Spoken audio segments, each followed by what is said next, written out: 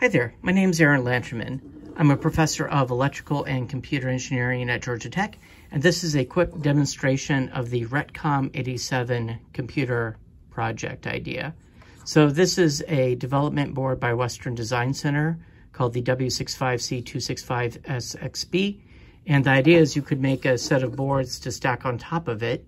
This is somewhat inspired by, old S100 bus kind of systems where you would add on various things or things like the Apple II.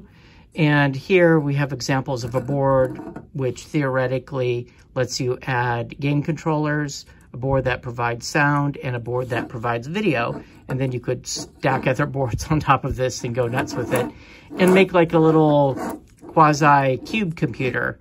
Then maybe make a little case for it if you had a particular set of boards that you liked in a certain order. So none of this has really been tested successfully yet. I just wanted to demonstrate the idea.